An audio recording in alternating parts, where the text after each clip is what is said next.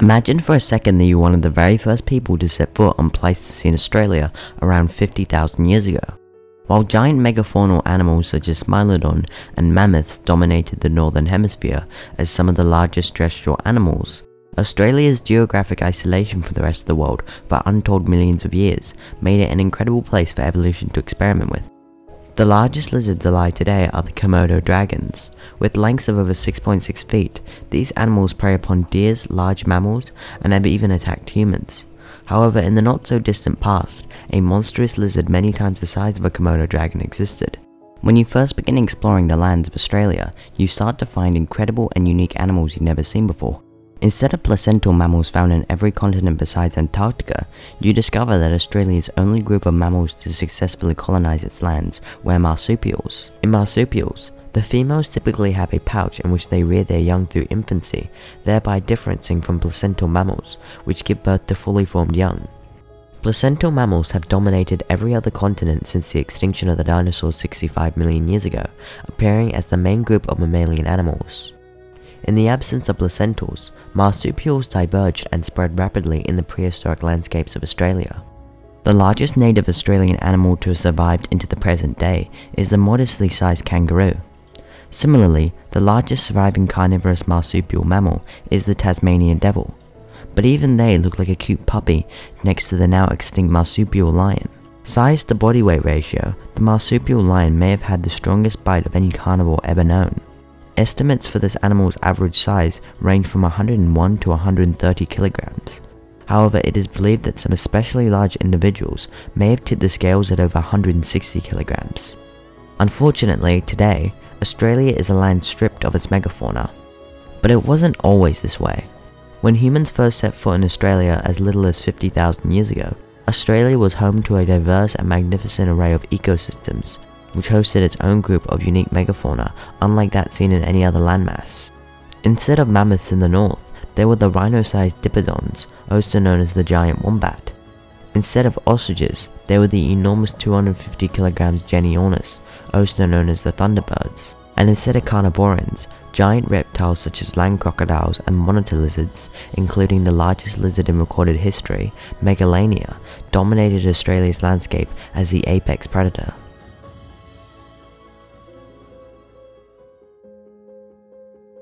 At this time in the Pleistocene, Australia was home to three extremely large-bodied monitor lizards, komodo dragons, a larger but presently undescribed species, and of course the largest lizard ever to have inhabited our planet, Megalania, scientifically known as Varanus Priscus. With body length approaching 5 to 7 meters long, and with masses of up to 2.2 tons, this animal would have been an absolute terror for the native Australians. Of course, it's important to note that in the absence of complete fossil skeletons, there are no definite estimates for the size of this animal. However, even using some of the smaller size calculations, it was most probably still comfortably the largest lizard ever to have inhabited our planet. At this time, the range of komodo dragons were much larger, spreading into much of northern Australia, and it is likely that Megalania encountered and possibly competed with its smaller cousin. During the Pleistocene epoch, Megalania was merely one of a large array of different reptiles that inhabited Australia. Reptiles that included giant horned turtles, land crocodiles, and an incredible diversity of snake species. However, with the presence of the marsupial lion, it shows that Australia still had the equivalent of a large cat species, and shows that Australia's large terrestrial predatory niches were not exclusively being occupied by giant reptiles back then.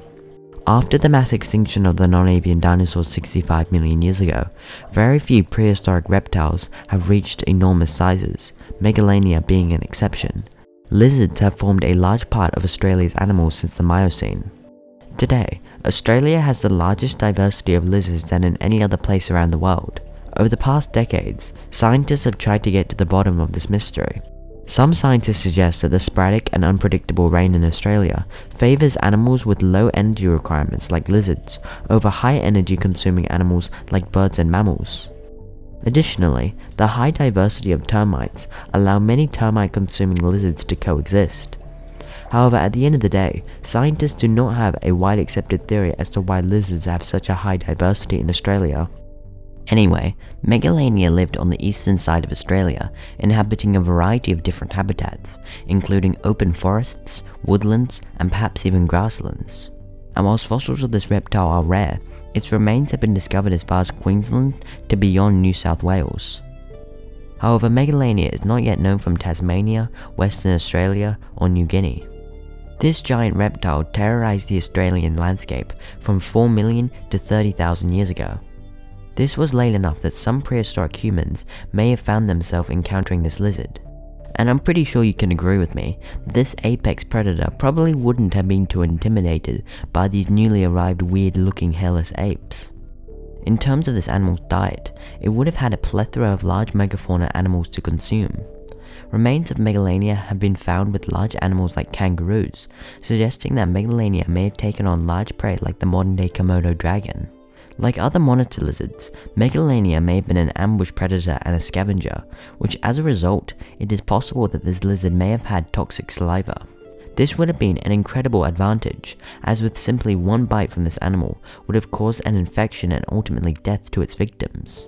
Like other members of the monitor lizards, the jawbones of Megalania are relatively slimly built, and it suggests that Megalania did not have that powerful of a bite force compared to similarly sized animals.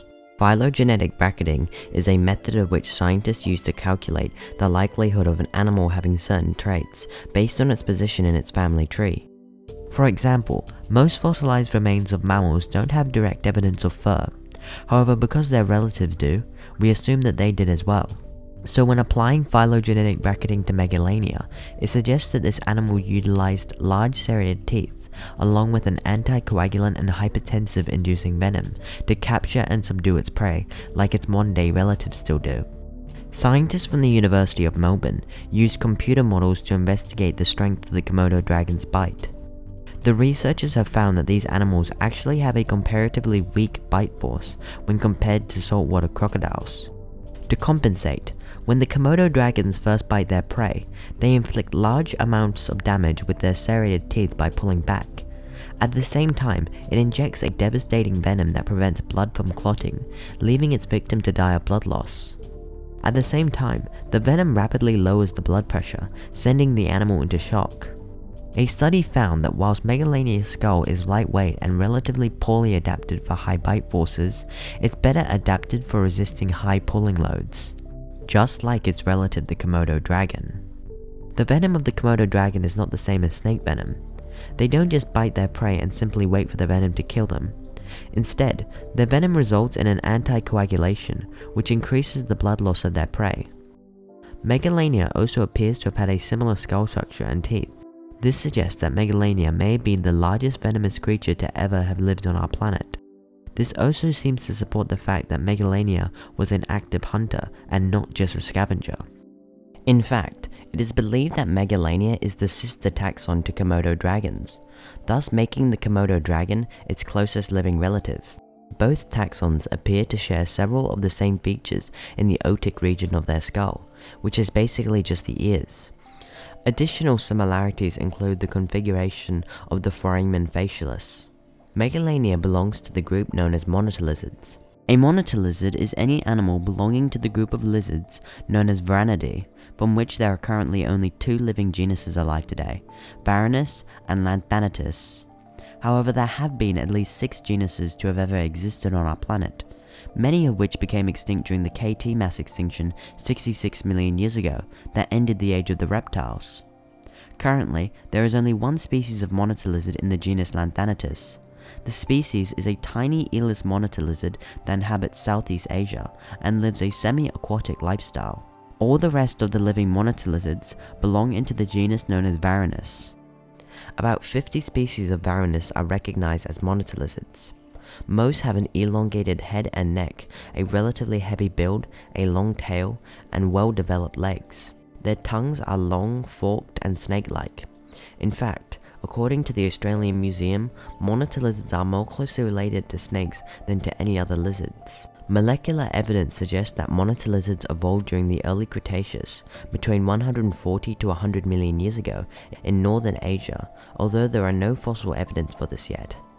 They then expanded during the Miocene to reach Europe, Africa, and Australia. Monitor lizards would have arrived in Australia from Asia across the various islands that would have been in existence between Australia and Asia for millions of years.